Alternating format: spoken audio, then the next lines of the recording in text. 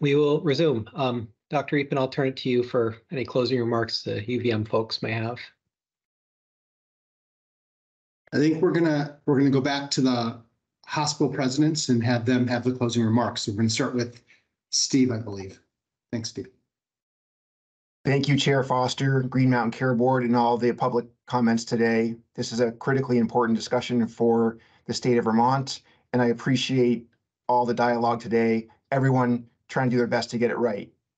As Vermont's Level 1 Trauma Center, Cancer Center, Children's Hospital, and Academic Medical Center, the medical center plays a crucial role in the health of our community, both locally and across the state of Vermont.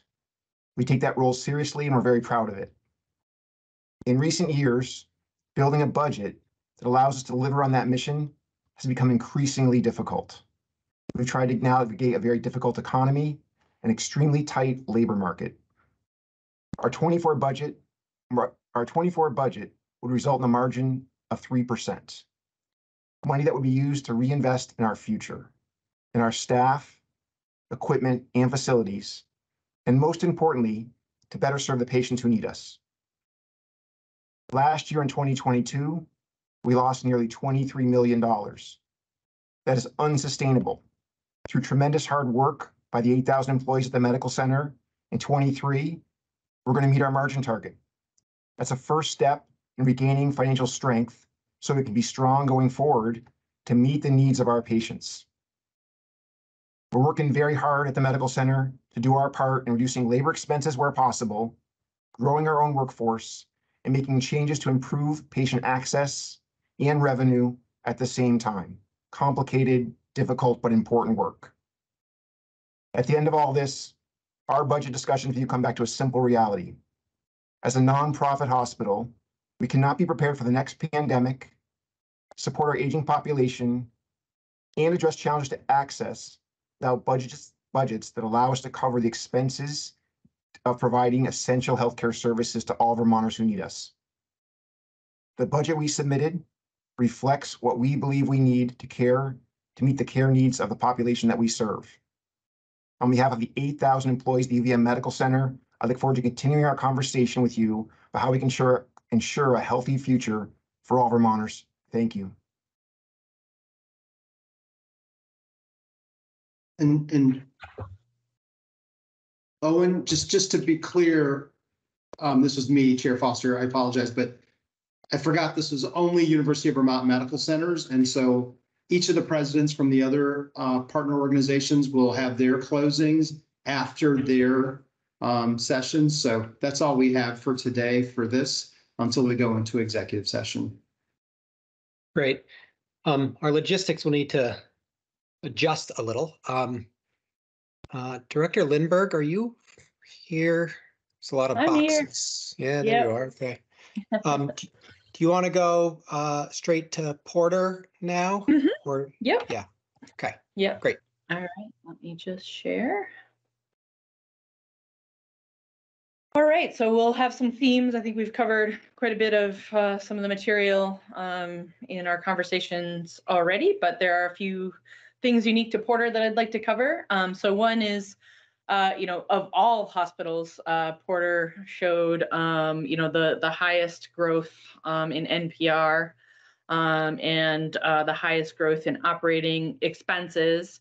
It seems like the two things that are driving that are a favorable cost report, and it looks like there's some significant increases in outpatient services at Porter. So do I have that right? That, and there is a little bit of a unique piece to Porter, Sarah, in terms of when we broke down the increase in NPR for that 2-year period. We had 3 different buckets. We had the volume component, we had the rate increases from Medicare, Medicaid, and commercial. And then we had this other category that represented payer mix, bad debt, and charity shifts from 22 to 24. And for Porter, There was a significant amount of bad debt, meaning we wrote off a significant amount of claims from our Epic transition. So when you look at that bad debt level back in 2022 compared to the 2024, it actually looks like a revenue increase just because there's less write-off of revenue. So I would just highlight that one kind of uniqueness related to Porter.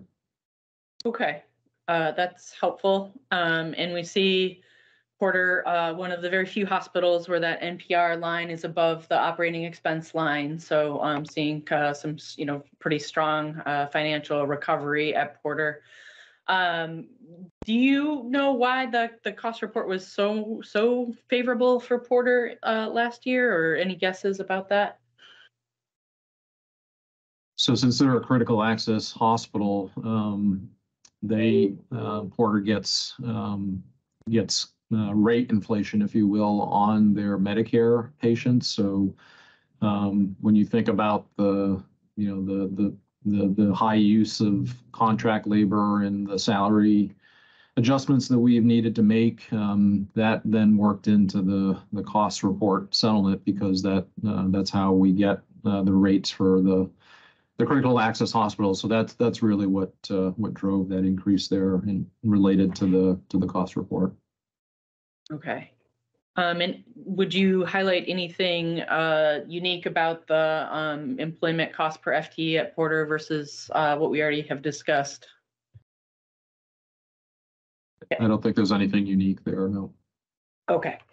And then this one, I think, I'm sorry, I keep looking at the wrong screen when I'm trying to drive. So we do see this, large increase in utilization. Again, that's just an adjusted discharge. And if I'm reading the numbers right, it seems like a lot of that is driven by shifting and seeing more outpatient care revenue. And so that adjusted discharge gets pulled way up. And I did notice in one of your responses that I'm just curious if any of that change to revenue is being driven by the sharing of orthopedic services at Porter. But I'll let Scott, I think Scott's back online, Scott Como, the CFO of the Porter Medical Center. I think he can validate that, but I do think that's correct. I can comment on it.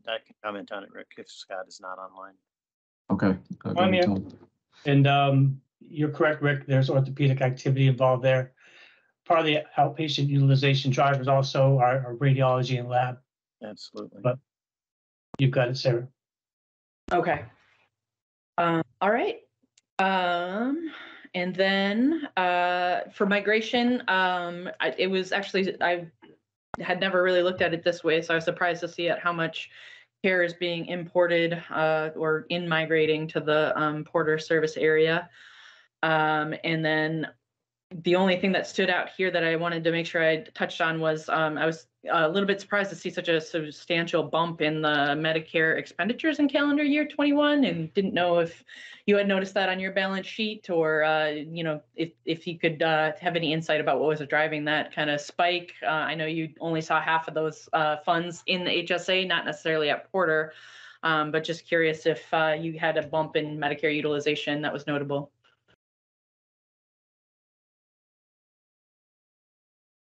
Nothing is coming to mind right now. Certainly on the revenue side, again, going back to the impact of the contract labor that would show up, but in terms of utilization, I can't think of anything specifically that would have drove up a higher proportion of Medicare there, unless Scott and Tom have any thoughts. I have noticed the trend as well. I can't put my finger on exactly the driver though. If I had, again, good afternoon, folks. This is Tom Thompson, the president, COO of Porter. Appreciate your work. First time I get to chime in today. If I had surmised at this, I'd also say there might be a little shift of commercial patients from our market.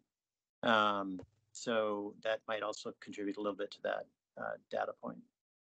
Okay. Yeah. And the only other thing that came to mind is I think that is when the cyber attack might have affected some of the ability for services to be provided at the medical center. I just didn't know if that also might be contributing to that spike. That could have contributed for sure. We did a lot of diagnostics at that point from the medical center's patients, yes. Okay, thank you. And then as far as the cost report goes, among the peer group, Porter stands out as quite large for a critical access hospital in this peer group. Again, I think that's likely picking up some of that shift to the outpatient revenue. And then we see quite a relatively low acuity of 1.2. Talked quite a bit about your initiatives related to CMI. Anything additional you want to highlight specific to Porter? No, nothing there. Okay.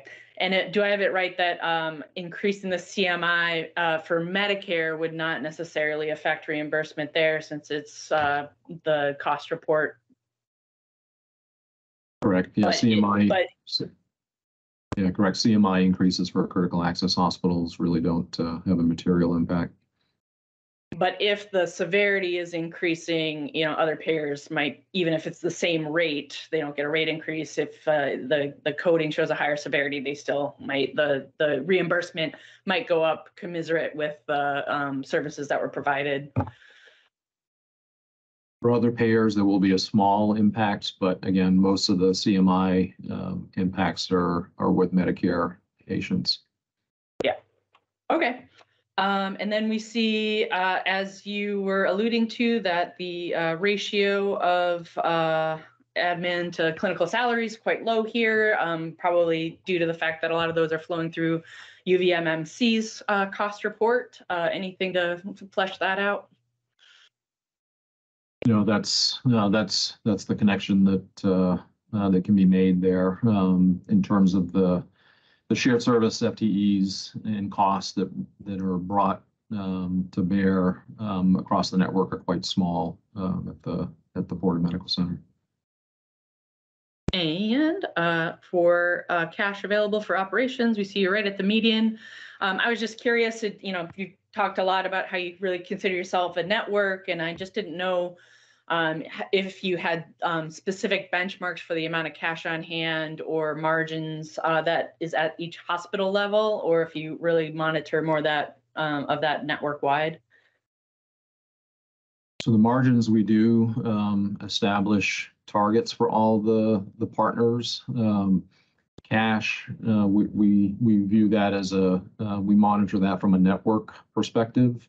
Each partner still does have individual days cash on hand balances, as you can see here in the data, but that isn't.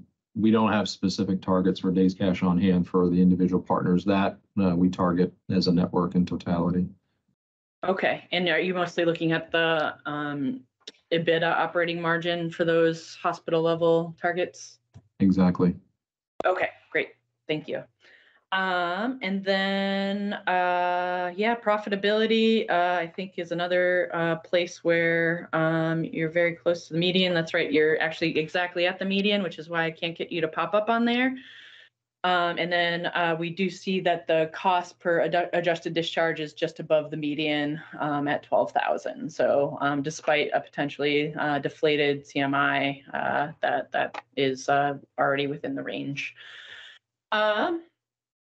As far as cost coverage goes, I think, again, this might be some of that care pattern goofiness that maybe led to different services. Often see bigger dips when we have smaller numbers. So I don't think, I think that's why that looks as dramatic as it does. And I know that, among critical access hospitals for commercial, that Porter is showing, combined the lowest cost coverage at 130% of the Medicare allowable cost, and, among the lower for Medicaid. We see that, the cost coverage on inpatient is actually below the Medicare allowable cost at Porter. And for outpatient, it is, have 150 in my head, and so there it is. So again, seeing that value being the lowest among the critical access hospitals. And then finally for RAND, this is back 2018 to 2020, but we see very near the median back then for that time period for inpatient care, and a bit below the median on the outpatient side. And so again, this is taking all those commercial payments, dividing by a standardized unit of service to try to get a sense of how much things cost on a unit basis. So yeah, so that was kind of the material that I thought was important to highlight for Porter specifically. So Chair Foster, happy to turn it back to you for board questions. Great. We can just go, I guess, in the same order if that's helpful. I don't know if Ms. Member Lund, you have any questions, but go ahead if you do. Sure, thanks. So I just want to confirm that Porter intends to participate in all the ACO programs with OneCare for 2024. That is correct. Thank you. Could you speak to how you are integrating e-consults into the hospital at Porter? Absolutely. Hi. So our e-consults are a network-wide initiative. So it's really open to all hospitals across the network.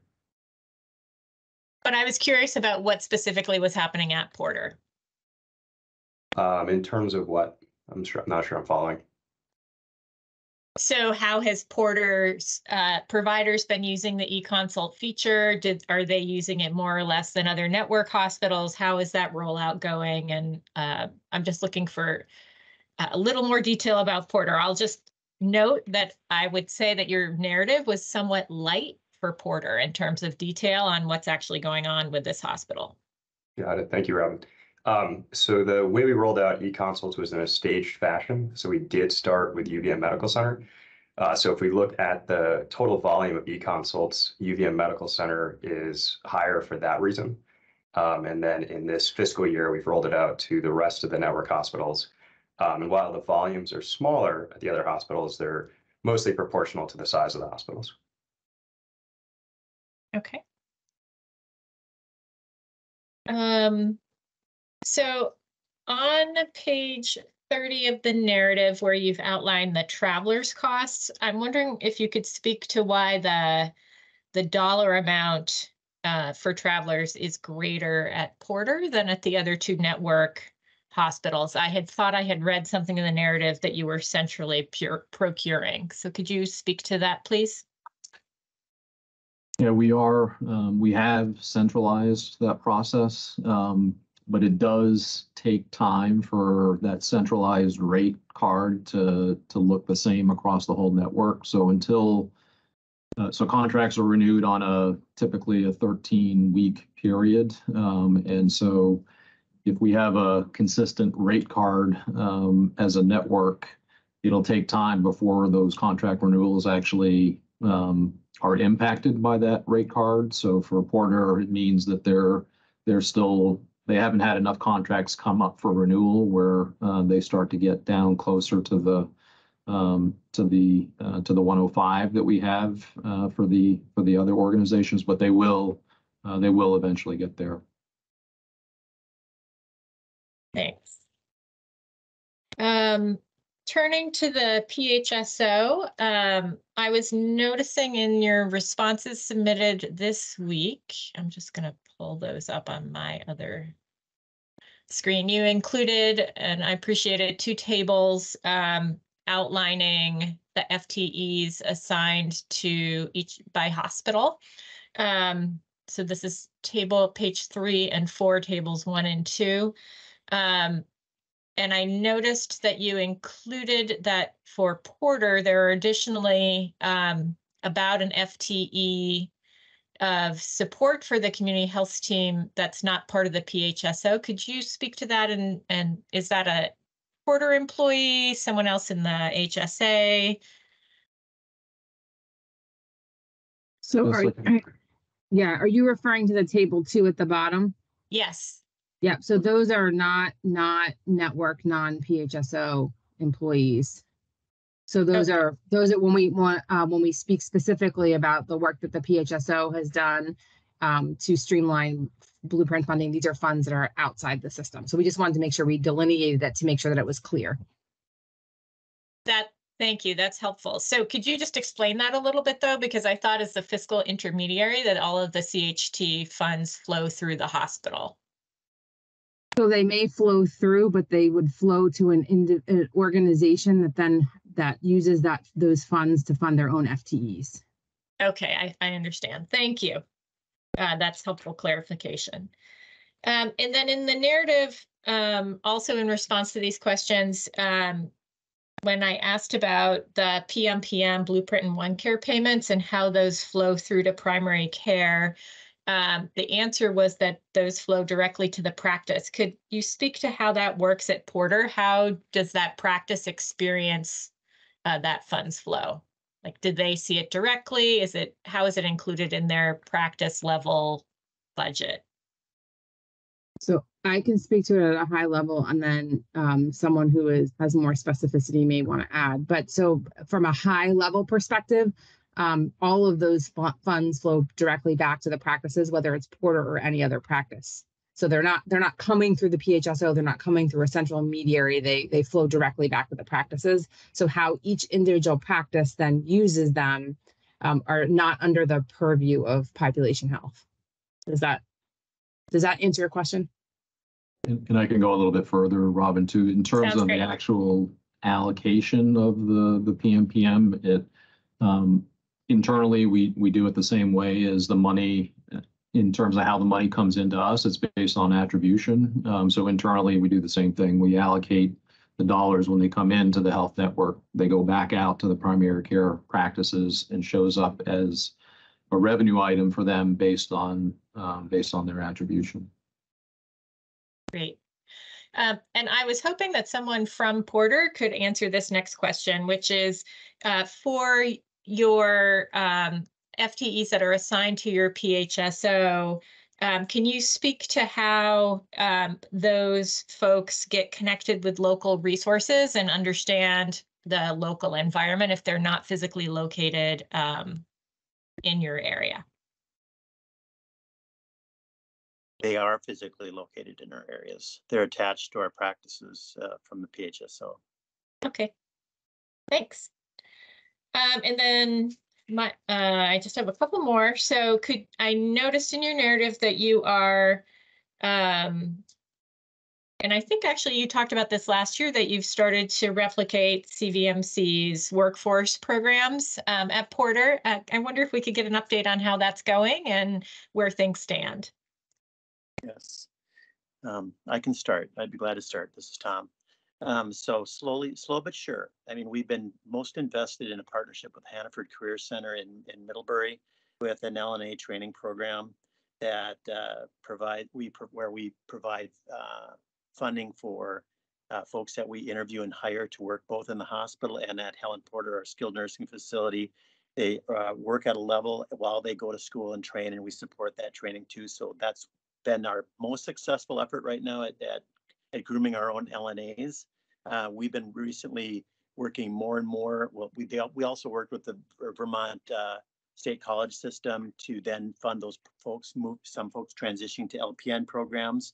And that's the next step we took with that. And that's at a smaller scale, but growing. And we expect to expand significantly in the coming year with the overall workforce initiative of the network. So by LPN, so we'll get to the full point where CVMC started years ago with LNA to LPN to RN and then beyond. Great, thank you.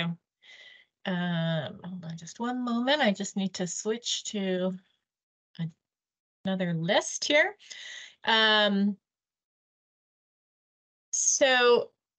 Switching gears a little bit now, I wonder if you could let us give us a better understanding of what's going on with Helen Porter Nursing Home.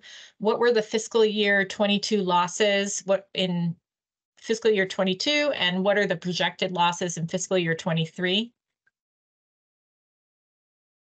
I'll let Scott answer that. I don't have the FY22 number handy, but I know that in the current year, we're projecting a $5 to $6 million loss. Okay. And do you have a sense of are there, I guess the way to ask this question is, are there ways that you could potentially improve the profitability of Helen Porter? And have you looked at independent nursing homes that turn a profit to see if there are things you can learn from them? Well, so this is Tom. So I'm a little confused because this is a little bit out of the, I appreciate that this comes under our global financial statement, but it's non-hospital entity. I will tell you what we've done. We've worked extensively on all elements of the revenue stream at Helen Porter and the whole financial statement from the revenue side and the expense side to optimize operations. We're also engaged in that effort as a network right now to lever our collective resources to optimize financial performance, including the government payers.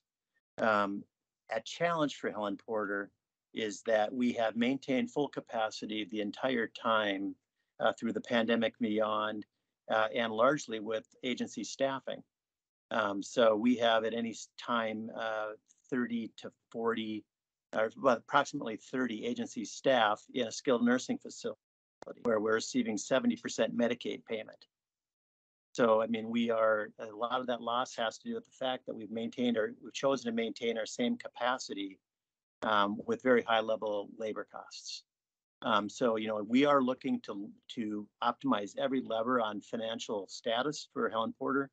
We also are working on a network-wide initiative to quantify the value add for our acute care settings of how we accept patients into the skilled nursing setting to lower the total cost of care, which is why our spectrum of care at Porter is so valuable. So we're working on that avenue to help also. A couple other things maybe I would add is that we did apply, both Helen Porter and Woodridge did apply for increased Medicaid rates to help with the significant cost inflation that they too have experienced. CVMC actually did get their rate request approved. We anticipate Helen Porter, should be any day now, which will help improve the finances. And as Tom said, we're actually in the process of looking to manage our post-acute facilities as a single service line, if you will, looking to optimize them from a leadership perspective, operations, revenue capture. We've submitted an RFP looking for a partner to partner with our leadership team to look for those opportunities across all of our post-acute facilities. Thank you. And the reason why I'm asking about it is because the losses at the nursing home do have an impact on your bottom line, right? When we roll everything up as a network, yes, the nursing homes that we do own impact our overall network bottom line. Okay. And it used to be that it would impact Porter's bottom line. Is that no longer how you're doing it financially? We still look at Porter Medical Center. We combine the two, but that's just historical. In reality, we're looking at the overall network margin when we're looking at those post-acute facilities, because we have some in New York State as well. Okay.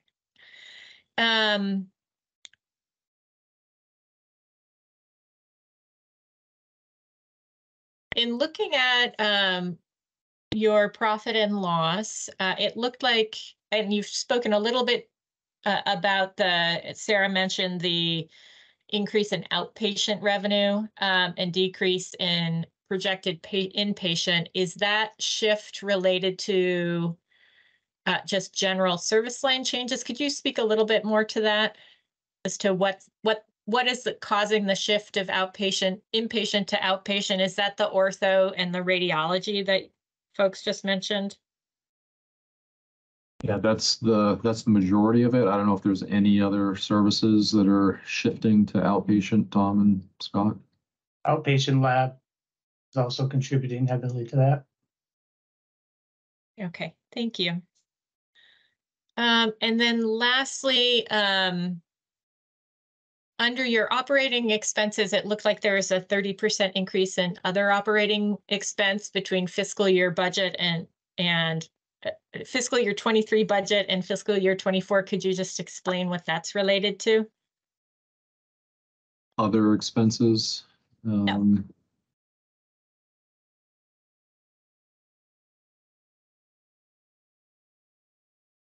This in the narrative, Robin? Yeah, I'm not sure what you're looking at, Robin. Is this in the narrative? It's in the, I think it's in the P&L. I don't have it in front of me, I'm afraid, but. Yeah, no, it's okay. We'll get back to you with what drove that that increase. Sure, of course. And then I guess I did have one other question that I found. So in relationship to the increase from the favorable Medicare cost report, how is that reflected in your commercial rate increase ask for Porter? If you looked at our narrative, so we do have a grid like we've done for all the other hospitals for the rate increase. I'm just flipping to it now. So we do the calculation the same way that we do for UVM Medical Center and for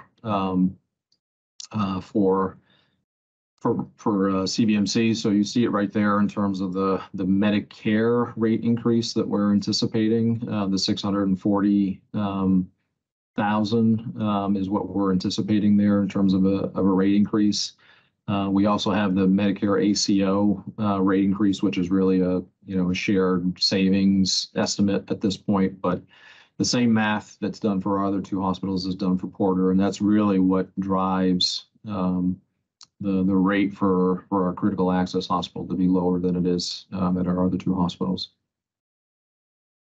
Thanks. And then I guess the only other question I have is when looking at Porter's operating expense increases compared to other critical access hospitals, it seems quite high. And so I'm wondering if you could just kind of talk me through that. Because quite frankly, when Porter joined the network, part of, I think, what folks were saying and I think hoping was that being part of the larger organization would achieve economies of scale and would help with expense growth, cost containment. So, but seeing those numbers compared to other critical accesses now, that doesn't seem to be the case, at least this year. So if you could just respond to that, I'd appreciate your thoughts.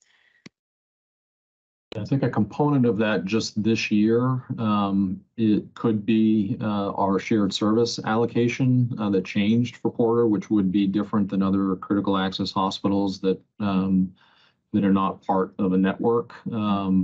Certainly, when you look at the core expenses and the financial performance of Porter, cash balance, they've certainly the performance has increased since they joined the network, but in terms of that expense, that may be what's behind that number. But we'll definitely, as I said, look into that expense number and get back to you. Looks like Tom wants to make a comment as well. Yeah, I will add that we have also made in prior years, Porter had, quite honestly, artificially limited some expenditures that needed to be made. And I'd say that lied largely with staffing investment. So as an organization, we have made a commitment to staffing investment, both in terms of people and in terms of pay. In the union environment specifically, just to mark one, we have one union, it's the Registered Nursing Union, and we've provided for contracts that were in excess of 30% in the last 3-year period of time, and are similarly working. Looking at the other speakers who have talked today in the public comment, we've also, similar to our other partner organizations, been focusing on bringing all of our employees up to a market rate. In Porter's case, we had a longer way to go on that than our other partner organizations, and making up for lost time in that area. So that has been a key area of focus for us as an employer and an organization.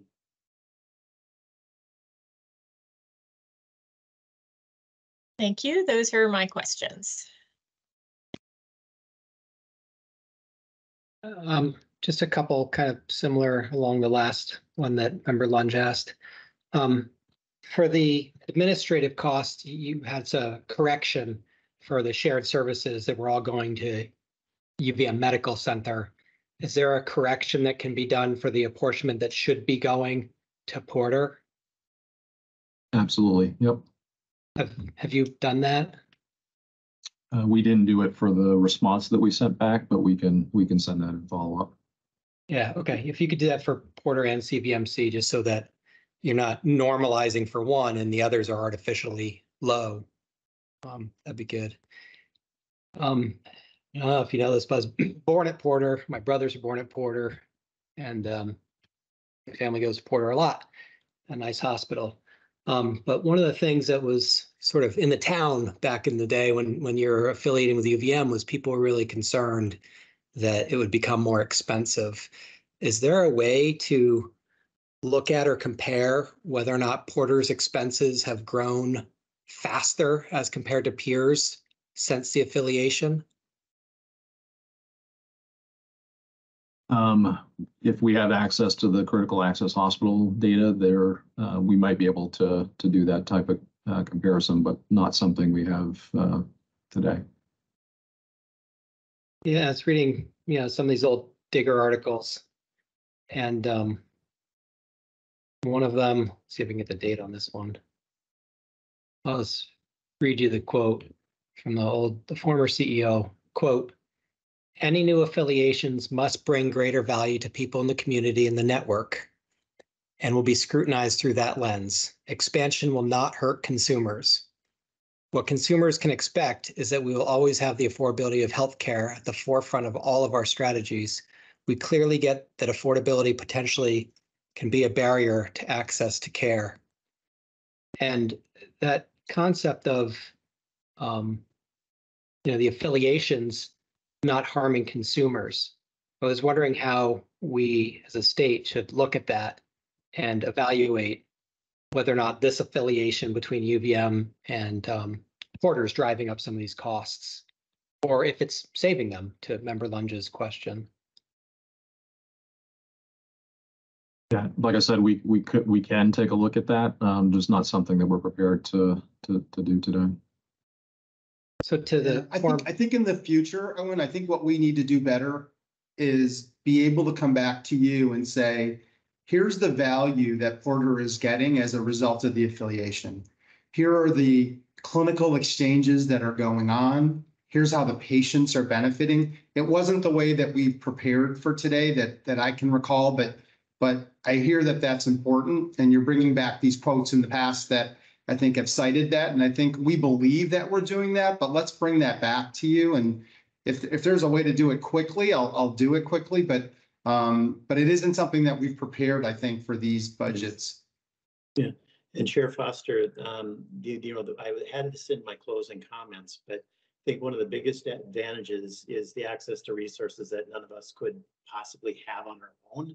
I mean, that's in my career, a pretty long career in health systems, that's always been the advantage a small organization received.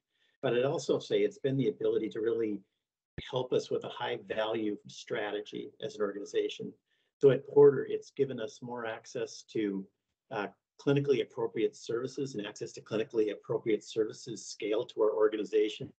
The ability to bring those in a financially sustainable way and capitalize them. We have done a ton of it yet because capital's been very light because of where we're at. But I think it's been the ability for us to help get a lot of strength behind a high value strategy at a local community level. Yeah, that'd be great. It might not be something we prepared or discussed prior to this hearing, but from the policy perspective of what we do, we hear people criticize and say, hey, these affiliations and this consolidation is driving price and it's driving costs. And I just would love to have a fair, honest conversation, pro and con, on that, because I think it is something policymakers think about quite a bit. And if there's increased costs that are coming from the affiliation, we should see if there's a way to remove them. And if there's increased savings that are really materializing to assist in this affordability challenge, we should definitely be highlighting them and recognizing them and And informing increased ourselves. access and increased quality, right? Yeah, yeah. My brother was complaining that they don't have all these services that they want at Porter. And I said, well, do you want to pay more for insurance? Because that's what it's going to take. And that leads me to my next question, which is, you guys all know we're doing Act 167 work. It's underway in earnest. And one of the things that's happening is, are there infrastructure overhead or service lines that can be safely limited or removed? And I guess my question is, if there's a recommendation from the consultant on that says that that's a cost-saving opportunity for Porter, is Porter and UVM going to be open-minded to that kind of recommendation? Absolutely. Yes. Great. I don't have anything else, but it's nice to see you, Mr. Thompson, and thanks for letting me ask you all questions on this. Thank you, sir. Good seeing you. Thank you. Hi, I just have a few questions. Sarah, is there a way you could put up Exhibit 9? Yep, it'll just take a minute. Thanks. I think my general comment too is similar to Member Lunge. It was a little light on the submission compared to most of the other hospitals. We're getting a lot of its network, but trying to find Porter specific stuff in there is a little light, but I think, largely adequate. It's just hard to pull it out the way we organize our information. So I'm a little confused by a few of the components of this exhibit, which is in the net patient service revenue FPP lower box.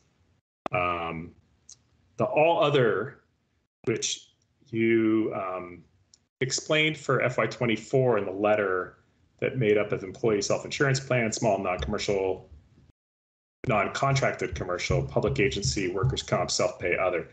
It's on Exhibit 9, it's a really big number in 21.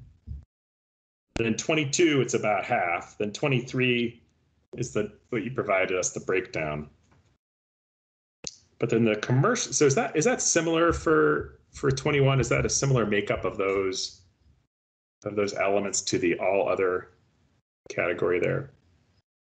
We're going to have to go back and take a look at that, because we do make movements from time to time in terms of where insurance lines roll up in these roll-up categories. Just looking at this list here, nothing comes to mind in terms of what would have been a significant change there, but we can definitely give you that same breakdown for 21 that we've given you here for the 24 budget. So part of why I asked that question, oh, go ahead.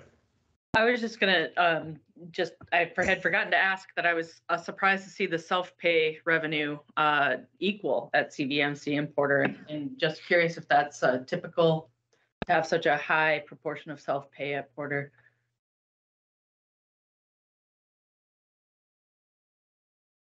Yeah, that's so self-pay is a combination of two things. So one is those that are covered by insurance and they have their co-pays, and those that are truly uninsured. So the fact that those two are near each other means that the commercial amount of business at both organizations has to be fairly similar, because there's not a lot of self-pay in Medicare and Medicaid. Okay, thank you. Thank you, Board Member Merman. Yeah, thanks. If you go back to that exhibit though, the reason why I ask is initially when I was looking through the various hospital submissions, I noticed there was 100% increase in commercial revenue from 21 to 24 at Porter, which seemed striking to me. I was trying to understand that, but if you actually combine the commercial and all other, while it's still a strong increase, it goes from 46 million to 63 million. It's definitely, it's more, I don't know, is that 50 to 50% ish or something. So do you have any reflections looking at this? Do you think the commercial business at Porter is just skyrocketed from 21 to 24? No, again, this has to be a mapping change between those time periods, and so we'll get you the change that happened between 21 and 24. Yeah, there was a billing system conversion going on during that time, and I'm sure that classification, as Rick mentioned, is part of it. Okay, that would be really helpful, because I think that would probably change some of the assumptions in the exhibit 10 as well, which I think would be helpful to clarify. So the other thing I just wanted to point out, I don't know if it's really relevant for this discussion, but I think it's kind of how we're capturing data. I mentioned it to you, Sarah, on the tool. If you could pull up the tool for a second. Under the utilization tab,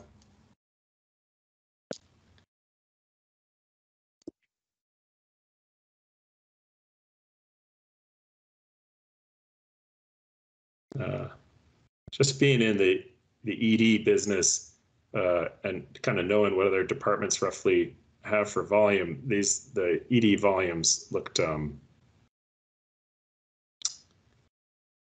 pretty high to me, with a remarkably low admission rate. But my understanding, actually talking with Sarah, I think, is you figured out that might be including some of the urgent care patients are slipped into that. Is that what you said?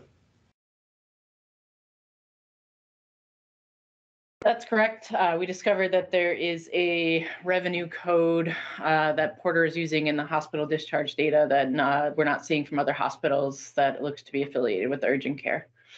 Yeah, so I just want to kind of flag that if you were to look through this and say, wow, those ED visit volumes look off for us, we're over counting them in our system, which would make you look like you would have a relatively, I'm sure very few people are getting admitted from urgent care, if any, so your proportional admission rate would look higher. That's just one thing I was noticing on the data. That's all I have for now. Thanks.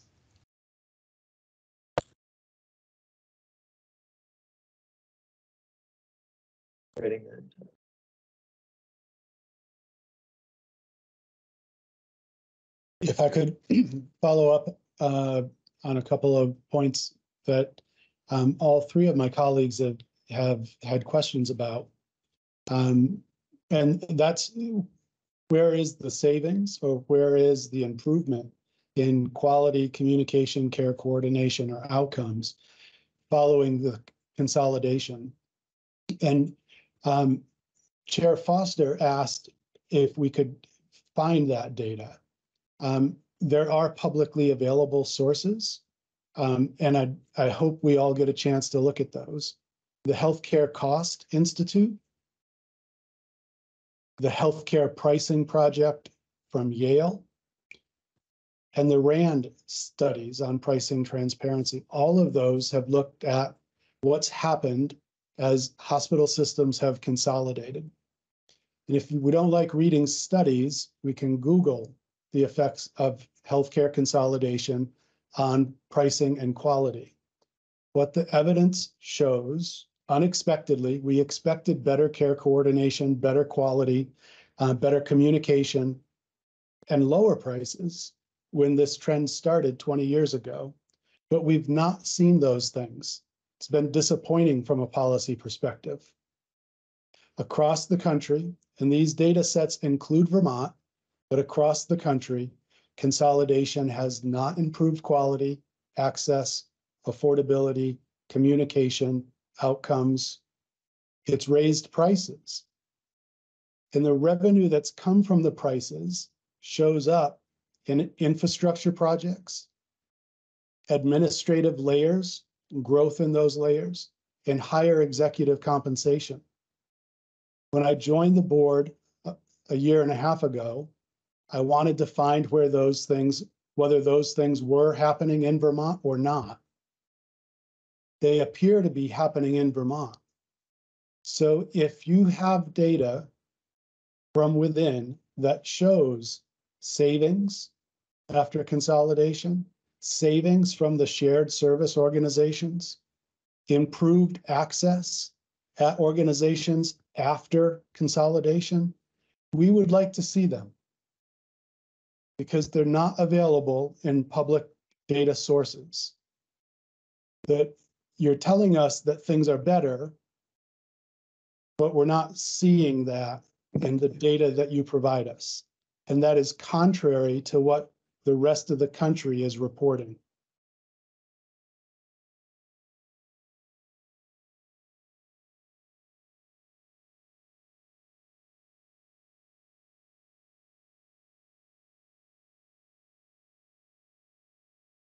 Member Walsh, do you have anything else?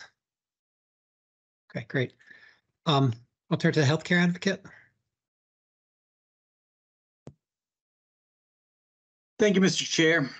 Mike Fisher here. Just because nobody else is focused on it, let me just spend a moment looking at the numbers, make sure I'm right here. I think on Porter's profit and loss statement, you're showing projected 14 million excess revenue.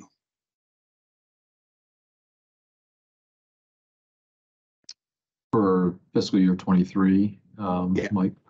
Yeah.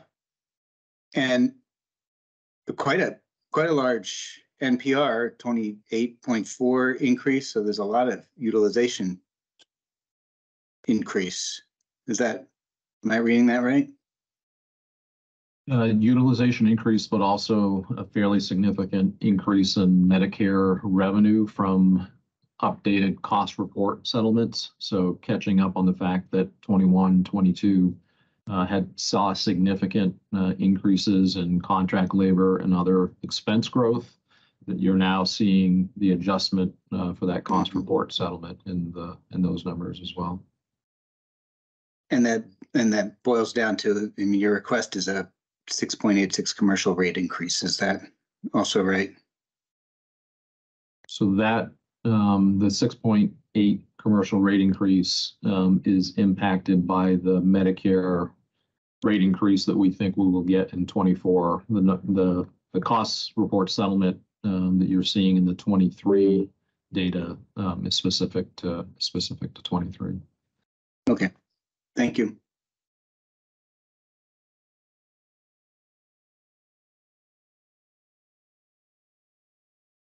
Public comment? Okay, and I'll turn it back to you, Mr. Thompson, for any closing remarks you may have. Oh, I'm sorry, we do have a public comment. Mary, how are you?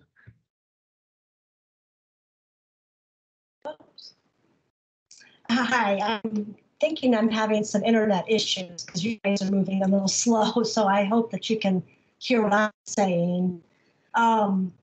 I'm a nurse at Porter Medical Center. I work on the birthing center. I've been there 27 years.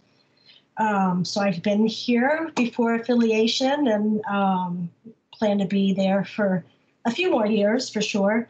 I'm also the treasurer of the Porter Federation of Nurses and Healthcare Professionals, which is our nurses union. And just a note that we are in negotiations for our fourth contract as we speak. We have some sessions coming up in September. We had some questions regarding a comment, a narrative on page 20. It listed 3.9 labor expense inflation factor for PMC. This is considerably lower than the labor expense inflation factors projected for UVMC and CVMC, and lower than the 5.2 Bureau of Labor Statistics projects for 24. And you're asking for the 28% increase, and we just want to find out what accounts for that wide discrepancy on that. I can continue on with my questions, or you can answer, but I'm not sure how you would like to address that. I just have a few questions. Yeah, I don't have a problem if you have questions, if that's okay with the Porter folks. Yeah. Oh, okay. I'll just continue. Maybe I can get a written response on some of these questions. And what with the budget that they've that you've presented for PNC, what is the total amount of percentage that will go to management, and what will go to traveler salaries? Another question we had as a union group. And actually, a bunch of you have already spoken or asked this question regarding the benefits of our affiliation and the cost savings and the cons of that affiliation. We too would like to know that information. One thing that might be unique to our hospital is our administration has a dyad system for how they're running the upper management. And we wanted to know if you had any information on the effectiveness of this dyad structure and the cost savings on that or expenditures on that.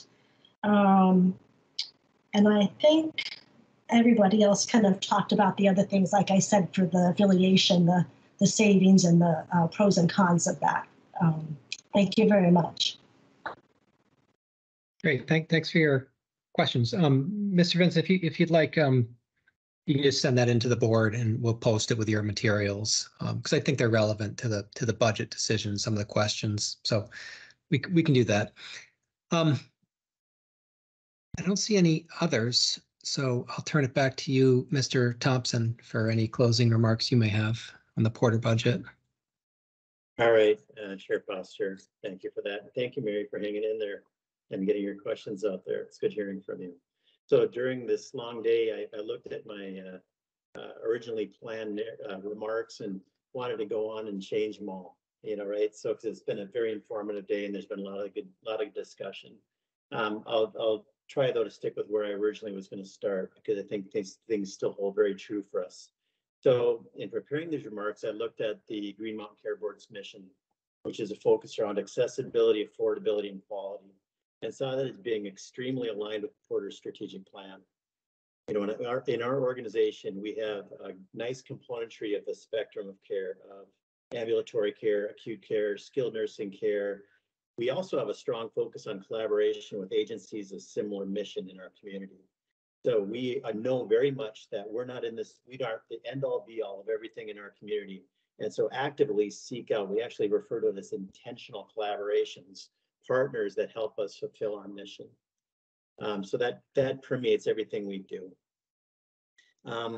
This is the fourth Green Mountain Care Board hearing that I've been privileged to serve as president of Porter. And each year in my history and even preceding my history, we've always been pretty well complimented by the board for the responsibility of our budgets. And this year is no different. The thing I'd like to add though is I've been a CEO for 35 years. And this organization, the UVM Health Network, puts more rigor into the budget prep process than any organization I've ever been privileged to serve in. So we are very focused on being well benchmarked and providing the data that we believe will help you serve your role as regulators. I will also add, though, it is really critical, that this budgets for our organization and our network be approved as presented to really help bring to life that stabilize and sustain focus that we both agree is really important for the healthcare system in Vermont. At Porter, like all of our partner organizations across the state, we've had a lot of profound challenges. The patient demand has been really challenging to manage effectively, and that's one of the best benefits of our health network is the ability for us to move patient care across our different settings as effectively as we can with the resources available to us. We also have talked a lot about the workforce shortage. I think the thing I want to point out here is the fact that Porter has always maintained capacity in all its care settings, despite the high cost of agency staffing, which we've been blessed by, but also it's been a huge expense for us. As I look at the 24 budget, we need a budget that we have submitted to help us address these realities that we're facing so that we can help us recruit, hire, retain key professionals and support staff throughout our organization, to help us continue to invest in the pipeline programming and expand upon growing our own staffing, which is a huge part of our future, and to address some of the new areas that we've not gone into before, but need to, things like housing in our community to help support the recruitment and retention of staff. The budget we've submitted also will, combined with the philanthropy efforts that we're really focused on in our community, help us maintain the level of resources in our balance sheet to bring needed investment to aging facilities. Right now, our Helen Porter rehabilitation and nursing is one of those areas of focus. We're basically rehabbing a 30-year-old facility to serve some of our community's most vulnerable adults, as well as the mission it serves to help take some of that capacity out of our acute care settings and lower total cost of care. The next thing on that horizon, Chair Foster, you know our organization, you know that big priority on our hospital campus is our emergency department. And that is the next area of focus in our master facility plan to help replace that facility. We believe we've put forth a very responsible budget along with our organizations. We believe it's a very important investment in our ability to provide exceptional care for our community. And we look forward to fulfilling any unanswered questions you might have about that budget. So thank you for your time today. Thank you, Mr. Thompson, and to the Porter team. We'll take a break. I'll turn it over to Director Lindberg. Thank you very much. So turning our attention to Central Vermont Medical Center, notably this facility showed the lowest amount of growth among the network hospitals for operating expense. Would you please comment on what's different about the expense profile for CVMC versus particularly UVM-MC? So a big piece of that is obviously tied to the, I think you'll see as well that the revenue growth is lower for CVMC. So the expense growth certainly flows with the amount of volume that we've seen change through that period of time. Up until recently as well, in terms of the proportion of the expense base that was in contract labor for CVMC, it was certainly lower than the UVM Medical Center, and proportionally lower than the Porter Medical Center. So those two things are the major items that drive that for CVMC. And again, I think we've got the CFO Kim Patnode on, and Anna if they want to add any additional comments. Oh, Rick, I think you covered it. Okay. Any insight about why some of the efforts to minimize contractual staff has been more successful at CVMC versus some of the other locations?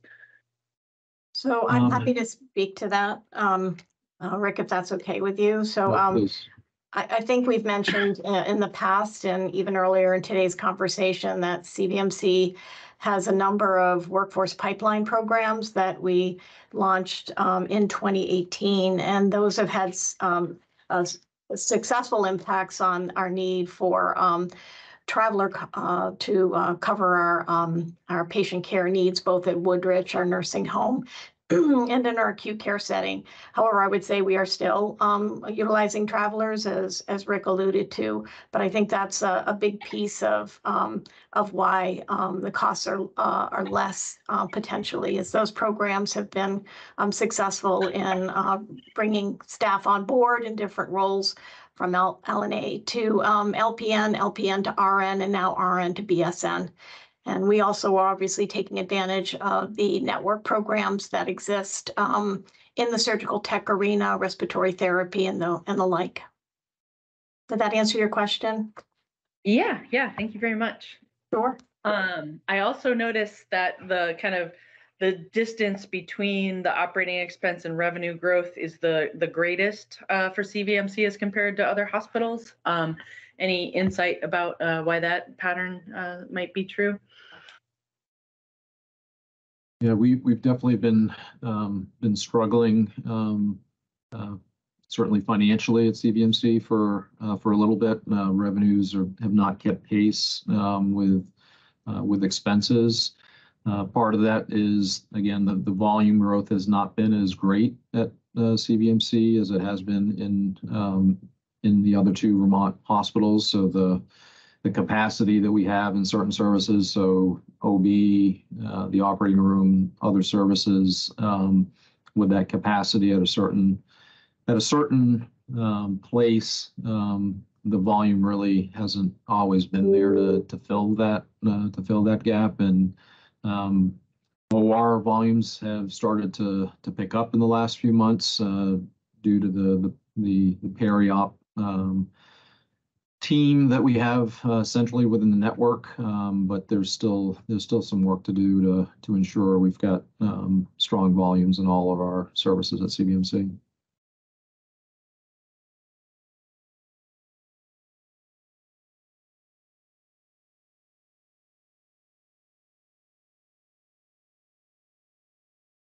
I think you're on mute, Sarah. Thank you. It had to happen. So I was going to say, this clearly shows that the financial struggles appear more acute for CVMC as compared to Porter or UVMMC.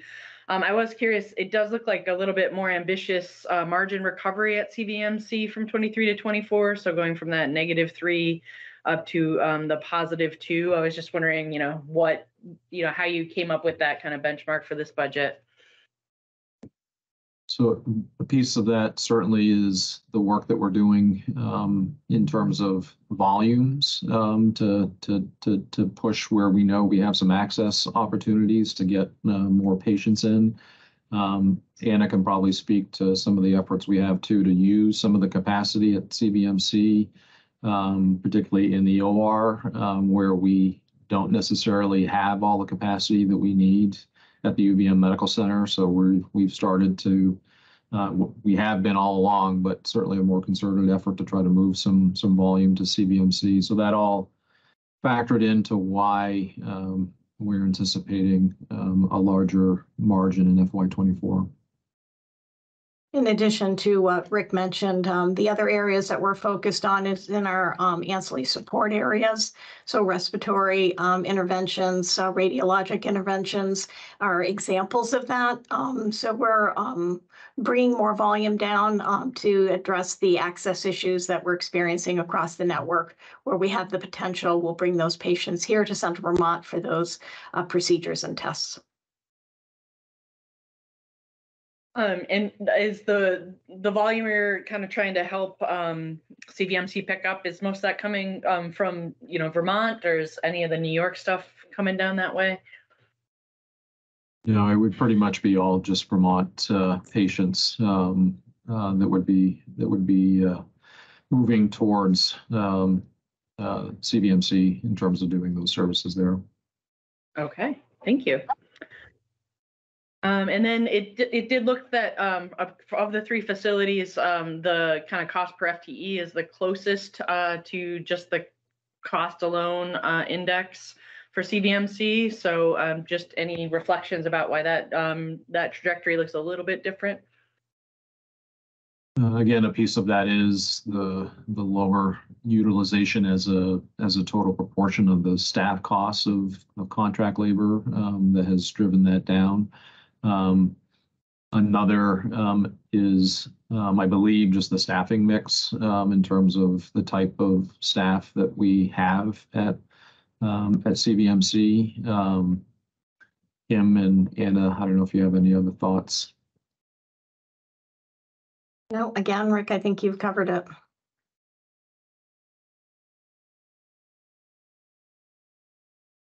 All right, and as you've already noted, not seeing quite the same change in utilization, particularly from 21 to 22, but did notice an even more significant drop in recovery during the pandemic there.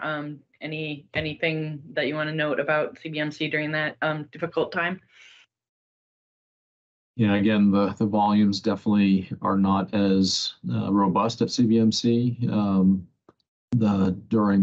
Even before the pre-pandemic period, which you see there before the 2019, not the same level of growth that we've seen in our other Vermont partners, but we're working towards using the capacity that we do have there at CVMC to meet the access challenges that we have. Just to add to Rick's comment, I think that's part of the power of the network. is to work in that way as a collective to make sure we're meeting the needs of our patients across the network and across the state by opening up availability here at CVMC. We have the capacity, so having patients come down here is an advantage for them and obviously supports us as well. Thank you. So as far as migration, not seeing a ton of in-migration. Sounds like that might start to change as you're able to kind of redirect some care. And also seeing this common drop from calendar year 21 to 22. When I see that, I immediately am thinking about Medicare Advantage, and I just wondered if that patient population is, you're feeling that more acutely at Central Vermont than some of your other facilities. Not that I'm aware of that we've seen a higher penetration of MA plans there.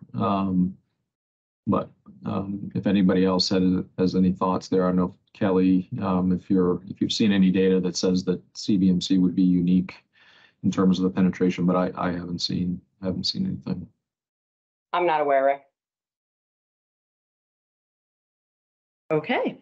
And then, this one's probably the weirdest comparator group in Vermont, since we only have 2 hospitals that fit in this categorization, but we do see Central Vermont being below the median in this comparator group in terms of size. And then I think we already talked about kind of getting this adjusted, but we do see that, despite that is at that upper 75th percentile for the admin to clinical salary. So it'll be good to kind of get that adjustment for all the facilities. CMI, anything to add about Central Vermont specifically? No, nothing more than what we've already shared earlier. Yeah, and then this one was notable to see. I was surprised to see that this among the peer group was at the 75th percentile when it looked like your cash, these cash on hand available were so low. Any idea about what might be different about those data sources? So this is mid-size rural hospitals across the country. Yep. I mean, what that tells me is obviously there's a lot of mid-sized rural hospitals that are struggling. If at that cash level, the CVMC is at the higher end of the benchmark. Yeah. Okay.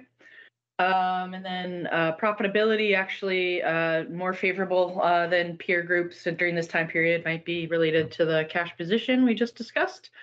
And then we see that $12,000 per adjusted discharge, which you think might partially be measuring deflated or underreported CMI. As far as cost coverage, this is a place where so we do see some atypical reimbursement rates for inpatient among commercial payers and a pretty significant decline in that cost coverage in recent years. If we just look at inpatient PPS hospitals, we see that your payment is, or the typical coverage of the Medicare allowable cost is the second lowest after Northwest. And in the outpatient side, we see that CVMC actually has the lowest cost coverage at 185% of the Medicare allowable cost. So I think just evidence that the reimbursements at CVMC haven't necessarily kept up with some of other hospitals. And finally, RAND is showing the right between the 25th and 50th percentile for inpatient and just above the median on outpatient through 2020. Anything specific to note about either of those indicators? No, nothing to add, sir. All right, that's what I had. Over to you, Chair. Thank you. Ms. Lunge, do you have any questions? Sure do. So first, again, just wanted to confirm that CVMC will be participating in all 3 ACO programs in 2024. They will. Okay, thank you.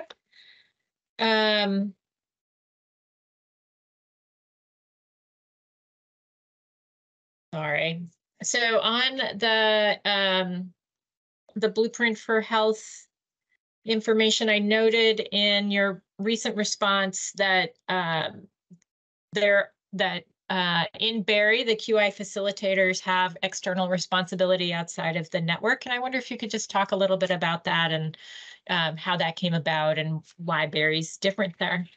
Sure. So we take our community partnerships very seriously, and that bleeds over into this effort as well. So we're supporting our FQHC Plainfield and another practice that's a private holistic practice in our community. So we are providing QI facilitation to those two practices in our community. Great. And has that historically been the case, Anna? We've shifted from time to time depending on how engaged they were in those programs, but that's something that we're embracing and very happy to support them in those efforts. Great. Some of my questions have been answered, so that's good. So on Exhibit 11, for CVMC, I was noting if we look at the travelers line from 21 to 24, in 21, the travelers were quite low, which I seem to recall was related to the workforce pipeline programs, although I could be misremembering. I wonder if you can just speak to that growth and whether you are expecting that your new normal is in the 70-ish range or whether you're expecting to get back to your lower levels. So I can start if you want, Anna, then you can chime in. So one of the things, so what's unique about CVMC is actually the nursing home is in these numbers. So unlike the Porter budget that we just reviewed, the nursing home is a separate tax ID number. So the data for CVMC does include nursing homes. And we've made a conscious decision as a network to help with inpatient throughput to staff the nursing homes as much as we can. So the increase here certainly is purposeful. We're trying to keep as many beds open in our nursing homes to help create the space we need for more acute patients in our hospitals. So that's part of the reason and why you're seeing a bit of an uptick here. Anna, anything else to add? Yeah, no, you've really covered it, Rick. The intention of opening up more long-term care beds to help with the flow from the acute care settings here and at UVM, specifically to the long-term care setting, is why we've increased our staffing there and unfortunately had to increase it using traveler costs, primarily in the LNA space, despite the fact that since we've launched our programs, we've had 82 graduates from our LNA program, still not enough. Very challenging to recruit individuals into the long-term care spaces. I'm sure you're aware. Thank you. And just one moment, I'm looking for, my notes are not as good as I wished they would be. But thank you for that. That's very helpful. I had noted in your narrative that you included that there are significant travelers through the nursing home, and that makes sense in terms of keeping those beds open.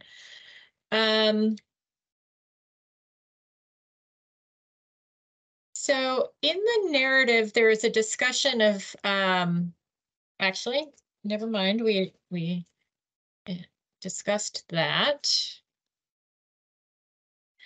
In the narrative, there was some discussion about the length of stay being reduced. And I know you spoke a little bit to some of the some of the initiatives that you have at CVMC to increase the OR volume, excuse me. But could you speak to that just a little in a little bit more depth? There was a little tiny bit in the narrative, but again, CVMC, like Porter's, a little bit light and hard to pull the data out. I literally did a word search in the narrative.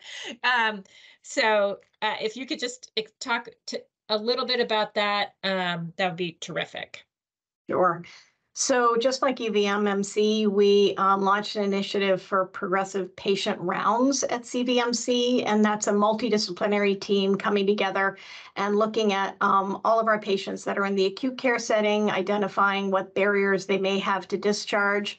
And we actually do that on the first day of admission. So that's an evidence-based best practice. It's something that other organizations had done. We had it a little more informally, but we formalized it in the fiscal year and intend to continue that that plan going forward. So that's really been very helpful for us. And in part of that interdisciplinary team are also our social workers, case managers who are looking at what supports individuals need in the community to be successful in transferring into the community or returning home. So I would say that's probably been the biggest push for us. That's seen nice results in reducing our length of stay observed to expected. And we do use a Vizient benchmark for that for us. So we're close to 1, which is where we want to be. That's the benchmark, and really grateful to the team that comes together every day to look at those patients and see what we can do to get them back where they need to be, which is in the home and in their community. Great, thank you so much. And then turning to your profit and loss statement, which is also report 1, in looking at your projected NPR and FPP compared to budget, your budget for fiscal year 23 was just around 269 million, and the projected is looking at 253 million, which my recollection is historically that has been a pattern for CVMC and is coming in under budget for revenue. I'm just wondering if you can speak to the realism of reaching 290, almost 292 million this year. I'm sorry, in the 24 budget, because of course, as we've discussed in prior years, setting the expenses at a particular level with the revenue coming in sort of continues to create the challenges with the operating margin. So I'm wondering if you can just speak to that and why you think 292 is achievable. So some of it is definitely what we mentioned earlier in terms of using some of the capacity at CVMC to meet the access challenges that we have across the network. We feel like we're gonna be able to do that to a larger degree this year than we have in the past, in part because we have, as part of our margin improvement initiatives that started last year, created a centralized peri-op team. So they are essentially managing the capacity for all our ORs throughout the network.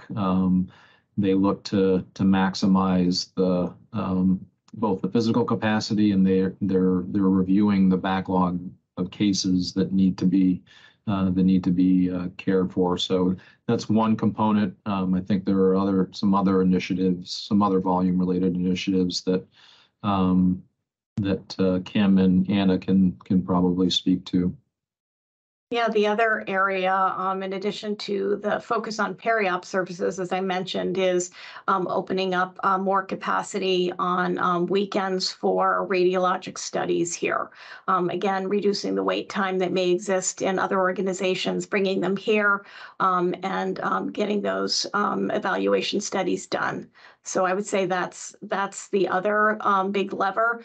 We also have in the procedural area and the endoscopy suite another provider coming on board, and who is a private provider that we're opening up capacity for so that we can meet that community need as well. But again, want to just reinforce the power of the network in the regard of the peri-op piece.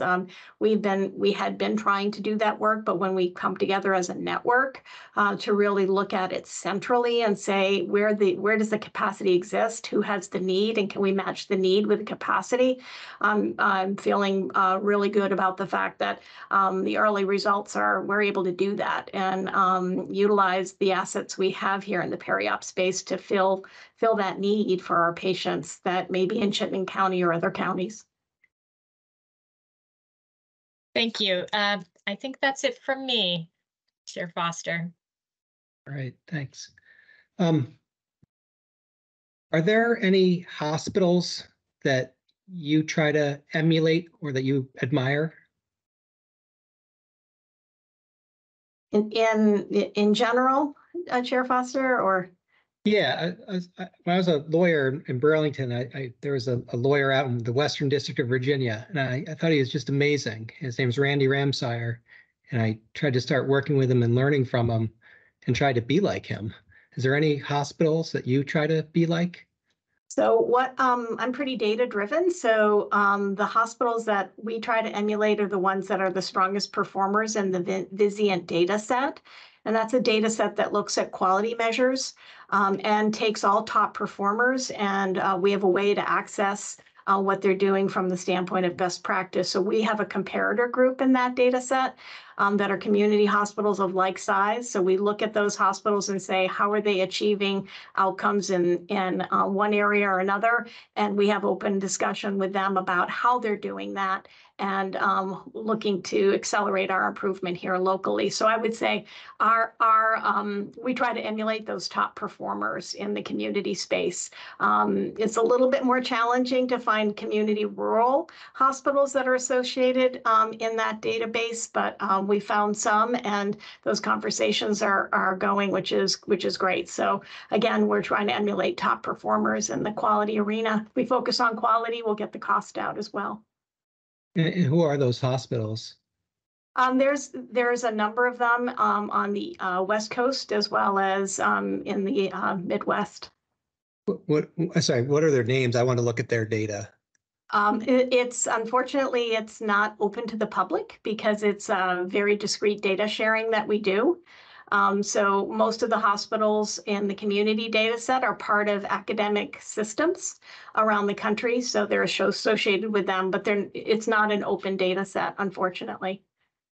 Okay, yeah, I'm just trying to get what hospitals do you emulate, but not where they are in the data set or what their data is, but what are the names of the ones that you're trying to shoot for, to strive for? Yeah, they're the hospitals that are associated with the top academic centers in the country. So those include Mayo, Cedars-Sinai, NYU Langone as an example. So the community hospitals within those data sets. And then you're in communication with them, trying to learn from them?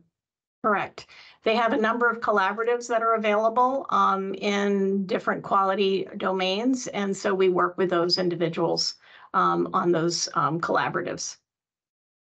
And then in the 2018 Workforce Pipeline Initiative, why did you start doing it in 2018? What triggered you to think that that was something that should be pursued? I'm sorry, that was with the Workforce Pipeline? Yeah. Yes. So we've known for years that there's been, in particular, a nursing shortage at a national level. That's not news to us. It certainly was accelerated with the pandemic, without doubt, and the resignation, the great resignation that we've heard about. So we were well aware of the impacts of that shortage at a national level.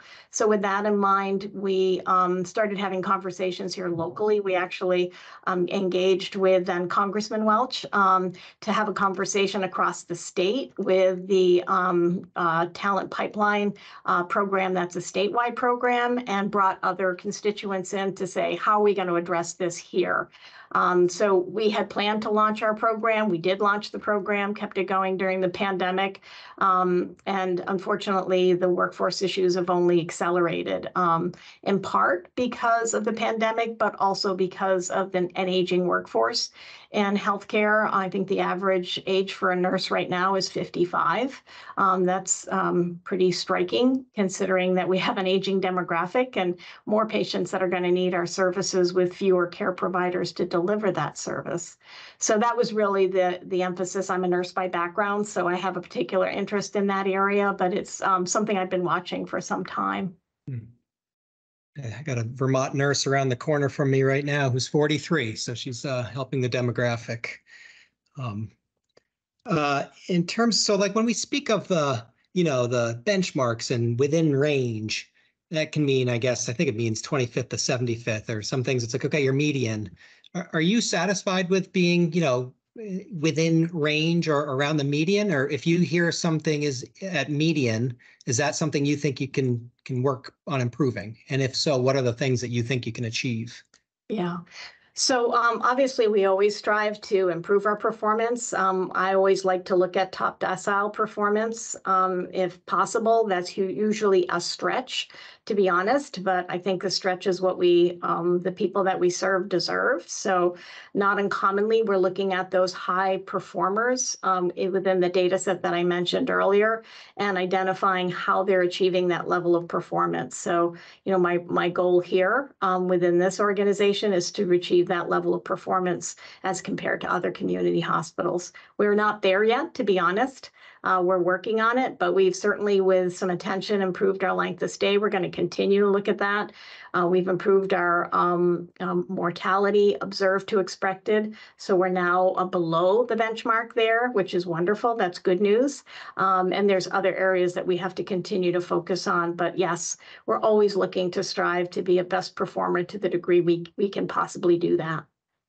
And, sometimes these hearings focus on what you're not doing well, but I think that's just because everyone's trying to improve things. So we're sort of take for granted all the good stuff because we're trying to find ways to improve things. With that, just be aware of that's sort of an unfortunate part of this, although there is some celebration of good performance, of course, as well.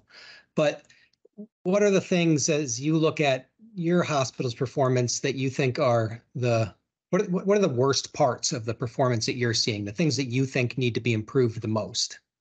Well, obviously our margin, it's no loss on this group that's been a struggle for CVMC. We have an interesting payer mix here. We have a very aging demographic. Most of our acute care patients are medical patients. They're not surgical patients. And so bringing some of that surgical volume at CVMC will make a huge difference for us. It doesn't take much of that surgical volume to see some improvement. And again, that's care that people need. It's care that they are required to have, and just bringing it down here will help us significantly. So I would say that's an area, obviously a focus for us. Any others? As it relates to finance or the quality domain? Just performance. When you're looking at those, the Mayos, the Cedars that you're trying to reach for, and you're looking at your data, where's the area where you think you can improve the most? I think there's still some opportunity in some of the quality measures. As I mentioned, there's 2 quality measures that we are doing well in, length of stay now and mortality, but there's a few other areas where we have some opportunity for improvement that are very clinically driven. And we've, again, got partnerships across the network to focus on those, as well as working with our colleagues around the country. And then what about the admin costs? I know that there can be some disagreement on the admin costs, but I think it said it around 75th percentile, and potentially if that data is normalized for the shared services, that might even move up. Is that a number that you think you can shoot to improve, or is it good where it is in your opinion? Well, I think if we're still looking at that data a little bit more, I don't know, Rick, if you want to talk about what's driving a little bit of that push for us of being on the higher end. Yeah, so again, the data and the tool is a combination of the general and administrative salaries. So we definitely want to do some more digging on that general piece. So the impact that all the non-clinical staff have on that ratio, we just haven't had the time to really do some digging there. But to answer your question about the shared administrative services, because I did make a comment and we shared the data that when you look at those benchmarks, we're at the median. And we're clear that that's not good enough. We definitely think that there's opportunities to improve there. A big piece of that will be standardizing on all of our systems across the network so that you can capture some of those economies of scale. So right now, we're not all in the same payroll system. We're not all in the same HR system. We're getting there. We're close. The other area that's really starting to show some promise in terms of administrative shared services is technology. So artificial intelligence, robotic process automation, those technologies are certainly going to have an impact on our cost structure going forward. It'll reduce some of the personnel needs that we have in certain areas. So we absolutely can do better in those areas than just being satisfied at being at the median. Okay. Well, thank you both. And Ms. Noonan, nice to have your responses. I appreciate that. And I'll turn it to Member Walsh. No questions. Great. Healthcare advocate, do you have any questions for CVMC? The healthcare advocate has no questions for CVMC today. Great. And is there any public comment? Okay. Sorry, there, Miss Stickney, do you have a? Holly Stickney. I don't know. I'm raising my hand as chair of the UVM Network Board. And excuse me, wanted to get a few comments on the record before we go into executive session relative to executive compensation. And I don't know, Anna, were you going to make some closing comments before we ended? I was, but I can do it after you ask your make your comments, Sally. That's fine. Okay. Well, as the governance oversight board of the UVM Health Network, I wanted to make sure that for public comment, it was clear that we have a board of directors that is carefully monitoring our executive compensation at the executive level. And we are a board made up of volunteers from throughout the network. We have an obligation to our communities to provide the best possible care in the most accessible way to all who need it. And we also, as a board, have an obligation to make sure we're attracting the best talent we can to lead this network that we care so much about. So we'll talk more about data specifics in the executive session, but for the record, I want to make it clear that we indeed are very data-driven and we work from a very clear philosophy. And it's interesting that we all just were talking a minute ago about the median. And the reality is that for executive compensation, we are very clear that for salaries, we set it at the median, at 50th percentile. And that's the goal we're going for, and that's the data that we monitor and that we monitor on a regular basis. So the board takes its responsibilities very seriously.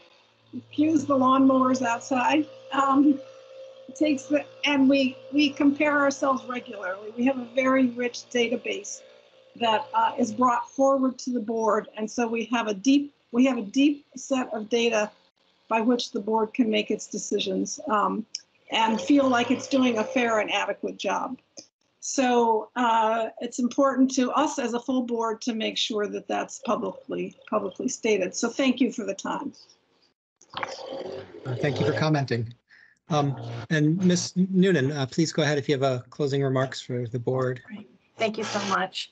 So again, I just want to reinforce that CVMC, we're keenly aware that our budget impacts the lives of the communities we care so deeply for. This summer's devastating flooding underscored the indispensable role played by CVMC and other healthcare institutions in our communities, particularly in a time of crisis. I'm proud of our staff for their response to the recent flooding emergency, and I'm proud of the work we do every single day to provide high quality, high touch care to those we have the privilege to serve. However, the flood is not just one, it's just one of numerous challenges we've faced in the past years. Like all healthcare providers, we've navigated the COVID-19 pandemic, taking every necessary step to respond to the crisis that was a global issue and to protect our community's health and well-being. Meanwhile, we continue to grapple with the effects of inflation, staffing challenges, as well as reimbursement rate cuts for Medicare and private insurers. Last year, every hospital in the state, including ours, operated at a loss. This despite numerous efforts to find efficiencies in our operations. This is not a path to a strong and resilient healthcare system for our state. As a non-for-profit, CVMC exists to provide healthcare to our community. We have strong partnerships with Central Vermont with other healthcare providers and human service providers. As I mentioned, CVMC serves as a convener for our accountable community for health. We are also the convener for something called the Central Vermont Prevention Coalition, which is focused on supporting our community members with challenges with substance use. We need a positive margin to keep pace with the changing needs of our patients, support improvements to our aging facilities that are desperately in need, and to invest in technology that our patients expect. The budget we put together for the next fiscal year is a reflection of CVMC's commitment to provide the best possible care to those we serve, maintain readiness to respond to future crises, and continue serving our community for generations to come. We must be able to cover our expenses. Those expenses are a reflection of the care we continue to provide in the midst of these ongoing challenges. And we've mentioned before the cost of increased pharmaceuticals, supplies, and then the nationwide staffing shortage. This despite, we're still having that staffing shortage despite all the numerous and I think innovative workforce pipeline programs CVMC has invested in since 2018.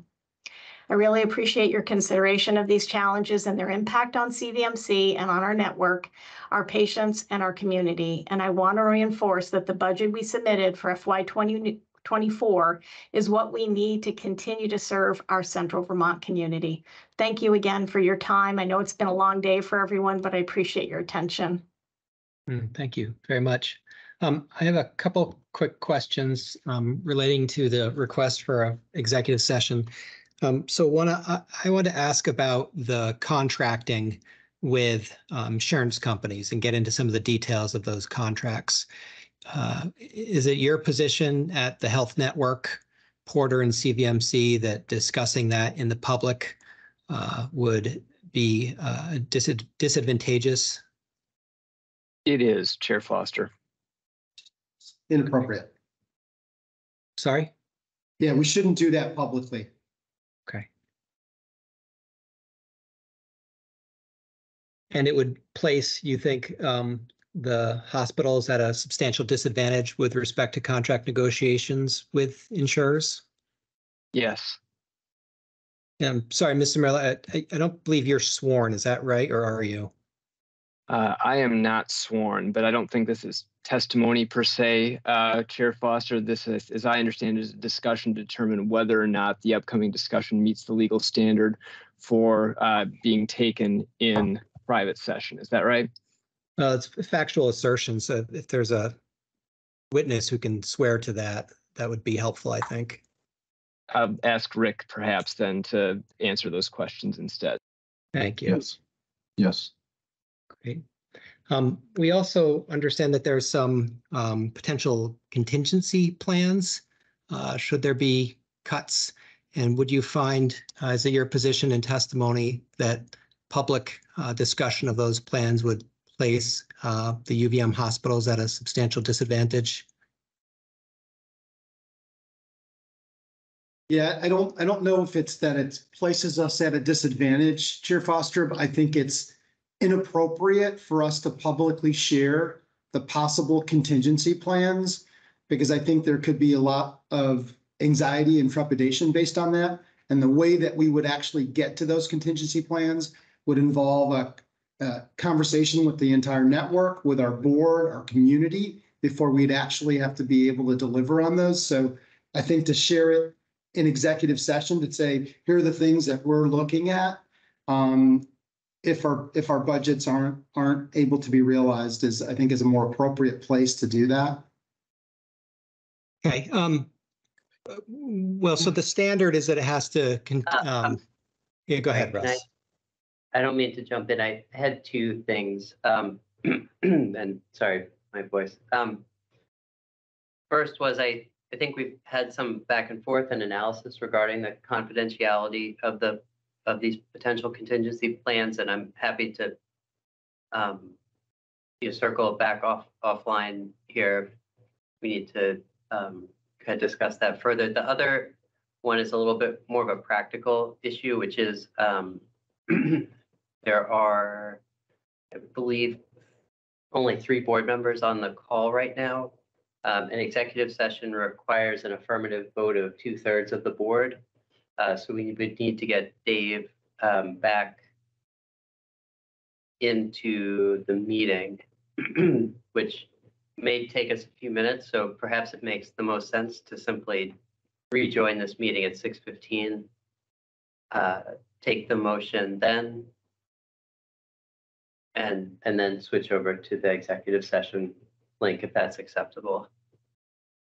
I think that sounds like a reasonable approach. So why don't we do that? We'll adjourn till 6:15 and we'll get member Merman back. And before we adjourned, we were discussing whether or not we'd go to executive session, understanding that UVM Health Network views the cost reduction plans as confidential and sensitive for several reasons. So I'm going to ask a question around that. UVM Health Network, could some witness confirm your position that a reason for confidentiality is that the materials in the cost reduction contingency plans is that the information gives UVM Health Network hospitals a competitive advantage? Yes. The information or use it? Great. Okay, so I will move that the board go into a confidential session under 18 VSA 9457A, which allows the board to examine and discuss confidential information outside a public hearing or meeting, notwithstanding the open meeting law, in order to examine the hospital's cost reduction contingency plans and discuss negotiations between the hospitals and commercial insurers. The cost reduction contingency plans have been described as containing competitively sensitive financial information that our legal counsel advised could be treated confidentially. Is there a second? I will second, but I note that Russ has his hand up. Could I just, McCracken. I'm sorry, maybe a technical amendment you might consider. It's 9457B as in boy. 9457B. Let the record reflect the correction from Mr. McCracken. And all those in favor of the motion, please say aye. Aye. Aye. The motion carries unanimously. I'll call back to order our meeting. Is there any old business or new business to come before the board? All right, hearing none, I just wanted to thank our staff in Cassidy and UVM, of course, and the healthcare advocate. Very long day, and I apologize for running so long, but it's a very important discussion. So thanks a lot to the staff in Cassidy and UVM for doing it, and Mr. Fisher, of course, and the other board members. With that, I will move to adjourn this hearing. Second. All those in favor? Aye. All right. Aye. We're adjourned. Have a nice night.